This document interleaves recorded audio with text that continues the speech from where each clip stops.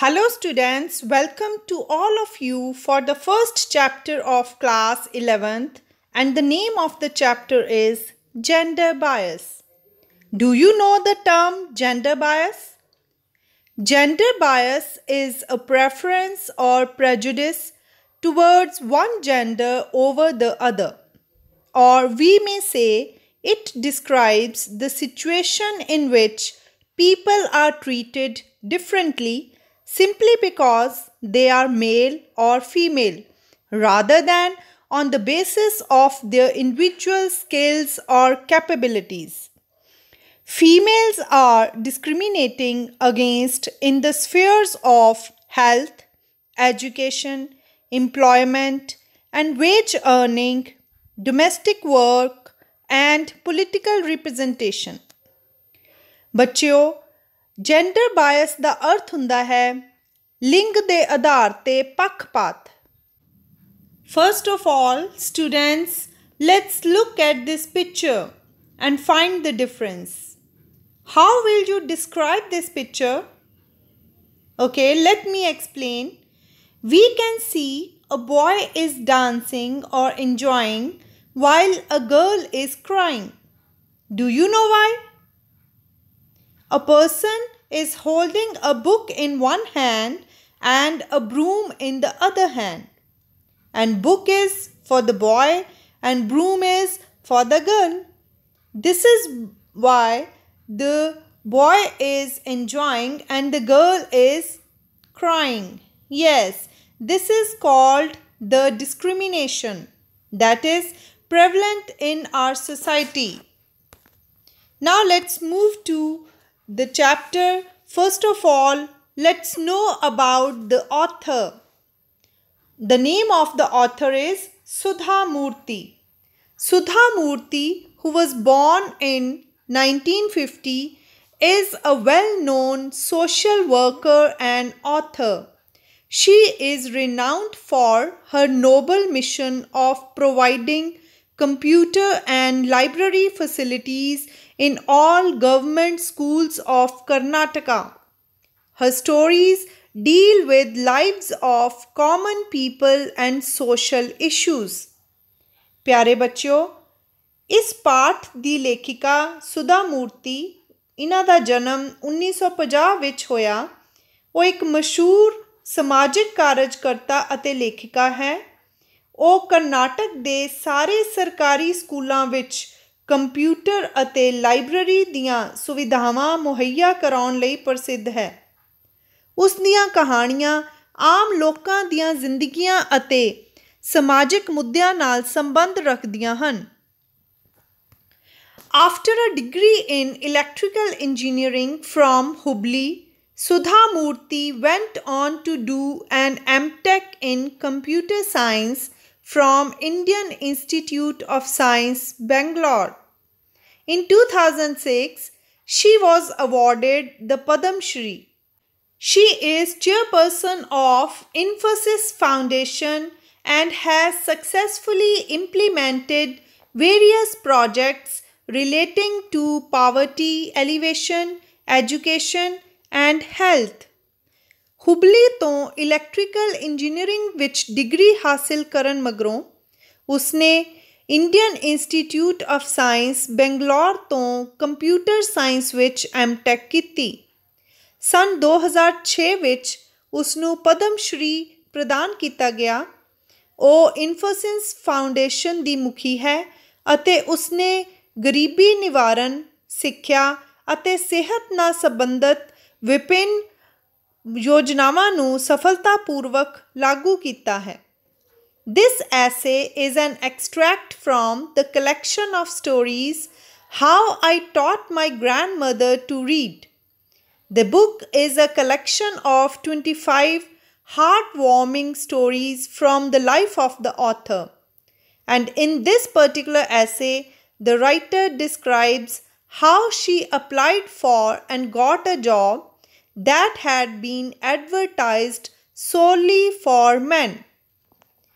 ਇਹ ਲੇਖ ਕਹਾਣੀ ਸੰਗ੍ਰਹਿ How I Taught My Grandmother to Read ਤੋਂ ਲਿਆ ਗਿਆ ਹੈ. ਇਹ ਉਸ ਦਾ ਇੱਕ ਭਾਗ ਹੈ. ਇਹ ਕਿਤਾਬ 25 ਸੁਖਦਾਇਕ ਕਹਾਣੀਆਂ ਦਾ ਸੰਗ੍ਰਹਿ ਹੈ ਜੋ ਕਿ ਲੇਖਿਕਾ ਸੁਧਾ ਮੂਰਤੀ ਦੀ ਜ਼ਿੰਦਗੀ ਵਿੱਚੋਂ ਲਈਆਂ ਗਈਆਂ ਹਨ। ਇਸ ਲੇਖ ਵਿਸ਼ੇਸ਼ ਵਿੱਚ ਲੇਖਿਕਾ ਦੱਸਦੀ ਹੈ ਕਿ ਕਿਵੇਂ ਉਸਨੇ ਇੱਕ ਨੌਕਰੀ ਲਈ ਅਰਜ਼ੀ ਭੇਜੀ ਅਤੇ ਉਸ ਨੂੰ ਪ੍ਰਾਪਤ ਕੀਤਾ ਜਿਸ ਦਾ ਇਸ਼ਤਿਹਾਰ ਸਿਰਫ ਪੁਰਸ਼ਾਂ ਵਾਸਤੇ ਹੀ ਦਿੱਤਾ ਗਿਆ ਸੀ। Now let's move to the chapter. It was long time ago. I was young and bright, bold and idealistic.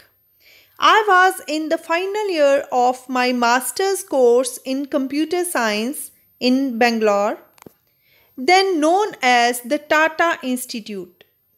Life was full of fun and joy. I did not know what helplessness or injustice meant. ਇਹ ਕਾਫੀ ਸਮੇਂ ਪਹਿਲਾਂ ਦੀ ਗੱਲ ਸੀ।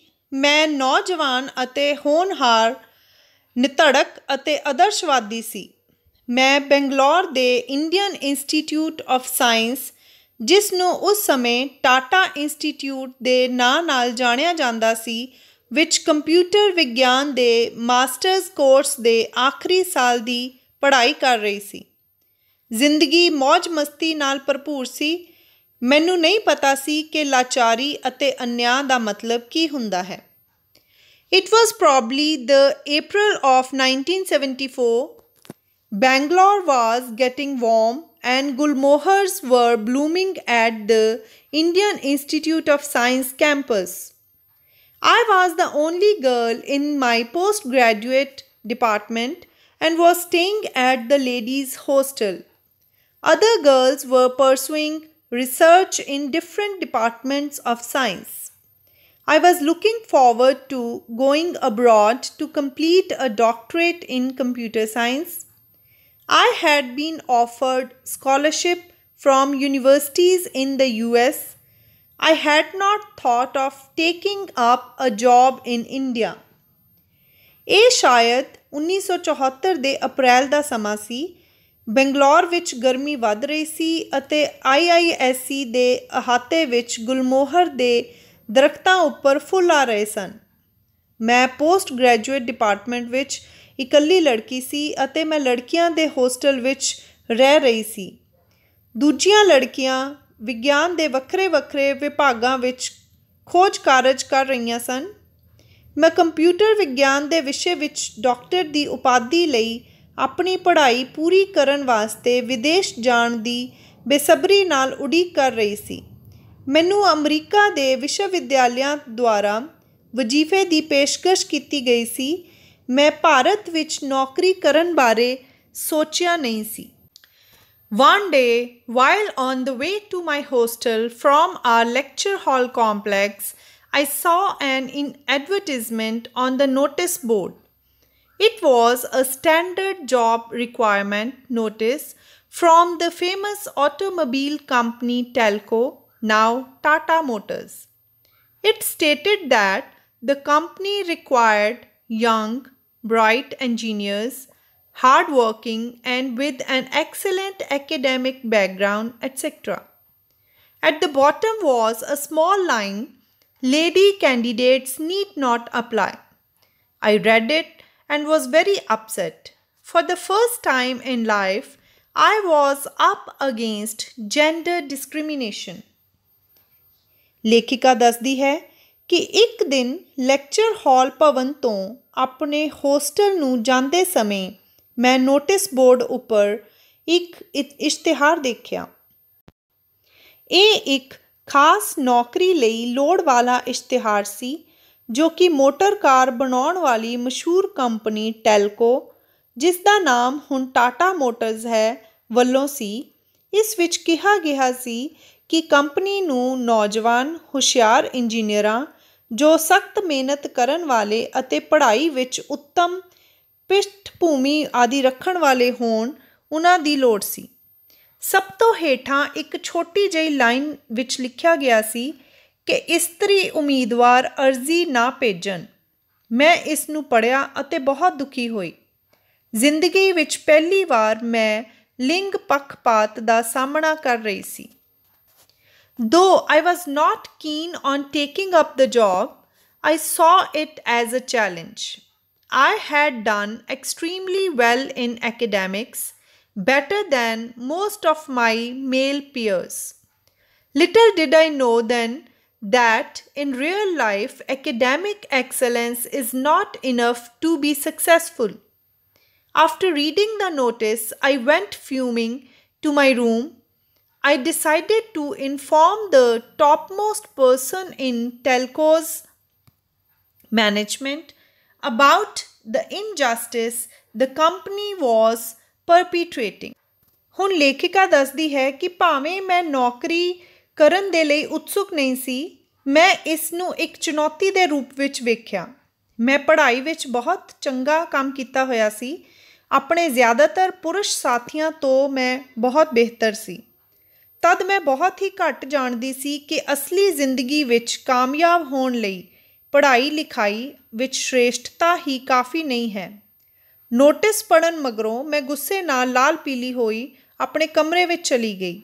ਮੈਂ ਟੈਲਕੋ ਦੇ ਪ੍ਰਬੰਧਕ ਵਰਗ ਦੇ ਸਿਖਰ 'ਤੇ ਬੈਠੇ ਵਿਅਕਤੀ ਨੂੰ ਇਸ ਅਨਿਆਂ ਦੇ ਬਾਰੇ ਸੂਚਿਤ ਕਰਨ ਦਾ ਫੈਸਲਾ ਕਰ ਲਿਆ ਜੋ ਕਿ ਕੰਪਨੀ ਕਰ ਰਹੀ ਸੀ। I got a postcard and started to write. But there was a problem. I did not know who headed Telco. I thought it must be one of the Tatas. I knew J.R.D. Tata was the head of the Tata Group. I had seen his pictures in the newspapers. Actually, Sumant Mulgaonkar was the company's chairman then. I took the card, addressed it to J.R.D. and started writing. To this day, I remember clearly what I wrote. The great Tatas have always been pioneers. They are the people who started the basic infrastructure industries in India, such as iron and steel, chemicals, textiles, and locomotives. They have cared for higher education in India since 1900, and they were responsible for the establishment of the Indian Institute of Science. Fortunately, I studied there, but I'm surprised how a company such as Telco is discriminating on the basis of gender. ਲੇਖਿਕਾ ਸੁਧਾ ਮੂਰਤੀ ਦੱਸਦੀ ਹੈ ਕਿ ਮੈਂ ਇੱਕ postcard ਲਿਆ ਅਤੇ ਲਿਖਣਾ ਸ਼ੁਰੂ ਕਰ ਦਿੱਤਾ, ਪਰ ਇੱਕ ਸਮੱਸਿਆ ਸੀ ਕਿ ਮੈਂ ਨਹੀਂ ਜਾਣਦੀ ਸੀ ਕਿ ਟੈਲਕੋ ਦਾ ਮੁਖੀਆ ਕੌਣ ਸੀ। ਮੈਂ ਸੋਚਿਆ ਕਿ ਉਹ ਟਾਟਾ ਪਰਿਵਾਰ ਵਿੱਚੋਂ ਹੀ ਕੋਈ ਇੱਕ ਹੋਵੇਗਾ। ਮੈਨੂੰ ਪਤਾ ਸੀ ਕਿ ਮਿਸਟਰ J.R.D. ਟਾਟਾ ਸਮੂਹ ਦਾ ਮੁਖੀਆ ਸੀ। ਉਸ ਦੀਆਂ ਤਸਵੀਰਾਂ ਮੈਂ ਅਖਬਾਰਾਂ ਵਿੱਚ ਵੇਖੀਆਂ ਸਨ। ਵਾਸਤਵ ਵਿੱਚ ਸੁਮੰਤ ਮੁਲਗਾਓਕਰ ਉਸ ਸਮੇਂ ਕੰਪਨੀ ਦਾ ਚੇਅਰਮੈਨ ਸੀ। ਮੈਂ ਪੋਸਟਕਾਰਡ ਲਿਆ, ਇਸ ਨੂੰ ਮਿਸਟਰ J.R.D. ਨੂੰ ਸੰਬੋਧਿਤ ਕੀਤਾ ਅਤੇ ਲਿਖਣਾ ਸ਼ੁਰੂ ਕਰ ਦਿੱਤਾ। ਅੱਜ ਤੱਕ ਮੈਨੂੰ ਸਪਸ਼ਟ ਰੂਪ ਨਾਲ ਯਾਦ ਹੈ ਕਿ ਮੈਂ ਕੀ ਲਿਖਿਆ ਸੀ। ਮਹਾਨ ਟਾਟਾ ਪਰਿਵਾਰ ਦੇ ਲੋਕ ਹਮੇਸ਼ਾ ਤੋਂ ਹੀ ਰਾਹ ਦਿਖਾਉਣ ਵਾਲੇ ਰਹੇ ਹਨ। ਇਹ ਉਹੀ ਲੋਕ ਹਨ ਜਿਨ੍ਹਾਂ ਨੇ ਭਾਰਤ ਵਿੱਚ ਬੁਨਿਆਦੀ ਢਾਂਚਾਗਤ ਉਦਯੋਗ ਜਿਵੇਂ ਕਿ ਲੋਹਾ ਅਤੇ ਇਸਪਾਤ, ਰਸਾਇਣ ਦਰਵ, ਕੱਪੜੇ ਅਤੇ ਗੱਡੀਆਂ ਦੇ ਇੰਜਨਾਂ ਦੀ ਸ਼ੁਰੂਆਤ ਕੀਤੀ। ਸਾਲ 1900 ਤੋਂ ਹੀ ਉਹਨਾਂ ਨੇ ਭਾਰਤ ਵਿੱਚ ਉੱਚ ਸਿੱਖਿਆ ਦੇ ਬਾਰੇ ਚਿੰਤਾ ਕੀਤੀ ਹੈ ਅਤੇ ਉਹ ਇੰਡੀਅਨ ਇੰਸਟੀਚਿਊਟ ਆਫ ਸਾਇੰਸ ਦੀ ਸਥਾਪਨਾ ਲਈ ਜ਼ਿੰਮੇਵਾਰ ਸਨ। ਖੁਸ਼ਕਿਸਮਤੀ ਨਾਲ ਮੈਂ ਉੱਥੇ ਹੀ ਪੜ੍ਹਦੀ ਹਾਂ, ਪਰ ਮੈਨੂੰ ਹੈਰਾਨੀ ਹੁੰਦੀ ਹੈ ਕਿ ਟੈਲਕੋ ਵਰਗੀ ਇੱਕ ਕੰਪਨੀ ਕਿਸ ਤਰ੍ਹਾਂ ਲਿੰਗ ਦੇ ਆਧਾਰ 'ਤੇ ਪੱਖਪਾਤ ਕਰ ਰਹੀ ਹੈ। I posted the letter and forgot about it. Less than 10 days later, I received a telegram stating that I had to appear for an interview at Telco's Pune office at the company's expense. I was taken aback by the telegram.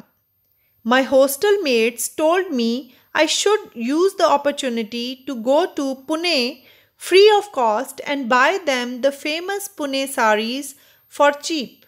I collected rupees 30 each from everyone who wanted a sari. When I look back, I feel like laughing at the reason for my going. but back then they seemed good enough to make the trip.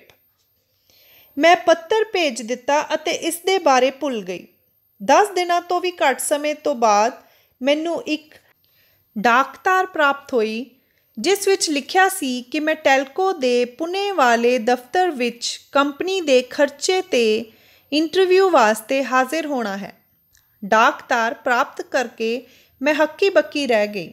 ਮੇਰੇ hostel ਦੇ ਸਾਥੀਆਂ ਨੇ ਮੈਨੂੰ ਕਿਹਾ ਕਿ ਮੈਨੂੰ ਮੁਫਤ ਵਿੱਚ ਪੁਣੇ ਜਾਣ ਅਤੇ ਉਹਨਾਂ ਲਈ ਪੂਨੇ ਦੀਆਂ ਮਸ਼ਹੂਰ ਸਾੜੀਆਂ ਸਸਤੇ ਭਾਅ 'ਤੇ ਖਰੀਦ ਕੇ ਲਿਆਉਣ ਦੇ ਮੌਕੇ ਦਾ ਲਾਭ ਉਠਾਉਣਾ ਚਾਹੀਦਾ ਹੈ। ਮੈਂ ਹਰ ਕਿਸੇ ਤੋਂ ਜੋ ਵੀ ਇਹ ਸਾੜੀ ਚਾਹੁੰਦਾ ਸੀ 30-30 ਰੁਪਏ ਇਕੱਠੇ ਕਰ ਲਏ। ਅੱਜ ਜਦੋਂ ਮੈਂ ਮੁੜ ਕੇ ਦੇਖਦੀ ਹਾਂ ਤਾਂ ਮੇਰਾ ਆਪਣੇ ਪੁਣੇ ਜਾਣ ਦੇ ਕਾਰਨਾਂ 'ਤੇ ਹੱਸਣ ਨੂੰ ਦਿਲ ਕਰਦਾ ਹੈ, ਮਗਰ ਉਸ ਸਮੇਂ ਵਾਪਸ ਆਉਣ 'ਤੇ ਉਹ ਜਾਣ ਦਾ ਚੰਗਾ ਖਾਸਾ ਕਾਰਨ ਪ੍ਰਤੀਤ ਹੋਇਆ ਸੀ।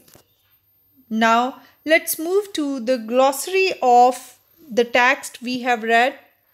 The first word is bright and its meaning is intelligent. Second is idealistic, means having noble ideas. Third, injustice, which means unjust act. Fourth word is pursue. It means to continue. Next is bold, courageous. Sixth word is peer. Peer is a person of equal rank. Seventh is fuming, which means angry. Next is headed, means in charge. Next is locomotive, means railway engine that pulls trains. 10th word is whisper, which means low, quiet voice. Next is abolish, means end a law or system. Next is reckon, means to consider. Next is academics, related to school or college. And the last word is expense, means cost. Now students, let's do an exercise. We have 4 options of every question. Let's choose the correct option. Our first question is, name the author of the lesson. And the options are R. N. Tagore, B. Vandana Sehgal, C. Sudha Murthy, and D. Kamla Das. Second question is, in which college was the author studying? Options are A. Thapar Engineering College, B. IIT Kanpur, C. IISc Madras, and D. IISc Bangalore. Third question is, who was Sumant Mulgaonkar? Options are A. Indian Air Force officer, B. Cricketer, C. Chairman of Talco, and D. Marathi playwright. Fourth question is, where was the author offered scholarship? Options are A. UK, B. US, C. UAE, or D. USSR. And the last question is, after how many days did the author get a telegram? Options are A. 5, B. 9, C. 7, or D. 10. Now let's know the answers. Our first question is, name the author of the chapter, and the answer is Sudha Murthy. Second question is, in which college was the author studying? And answer of this is Indian Institute of Science, Bangalore. Very nice. Third is, who was Sumant Mulgaonkar? He was the chairman of Talco. Right. Fourth is, where was the author offered scholarship? Answer is US. And the last question is, after how many days did the author get a telegram? Answer is 10. Very nice. Now let's move to another exercise. Here you have to match the words under A with their meanings under B. And the words under A are bright, injustice, bold, fuming, abolish, whisper, idealistic. And the words under B are end a law, intelligent, angry, courageous, low quiet voice, having noble ideas, and unjust act. Now let's have a look on the answers. Bright means intelligent. Injustice means unjust act. Bold is courageous. Fuming means angry. Abolish is to end a law. Whisper means low quiet voice. And idealistic is having noble ideas. Very good. Now let's move to objective type questions. First question is, what was the author doing at the Indian Institute of Science in Bangalore?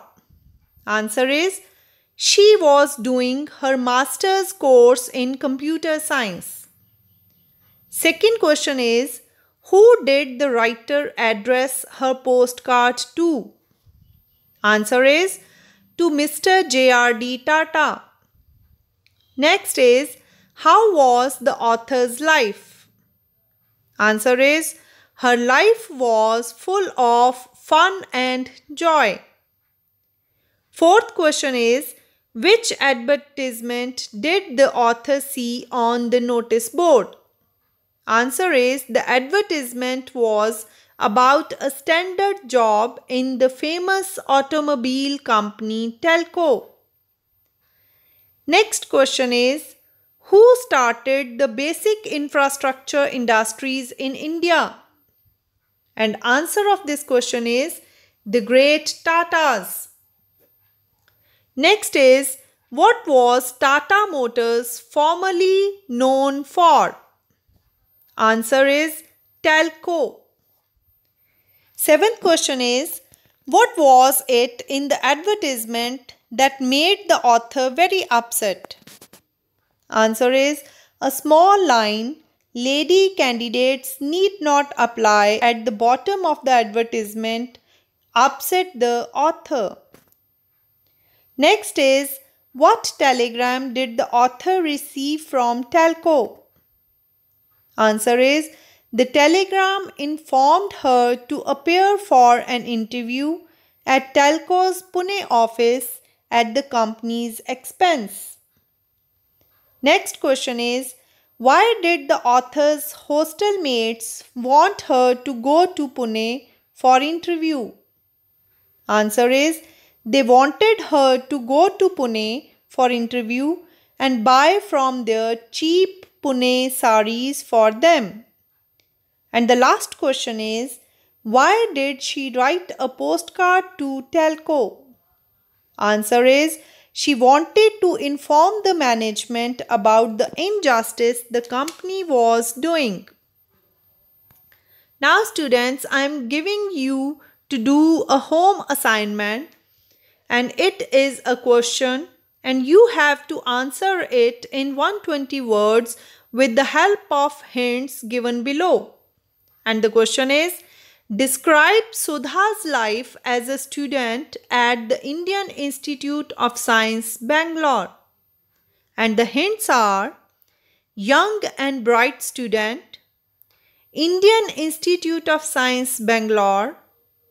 Master's course in Computer Science. Only girl in postgraduate department. Ladies hostel. Bold and idealistic. And life full of students. There is one more assignment for you, and that is to answer the following questions in 40 to 50 words.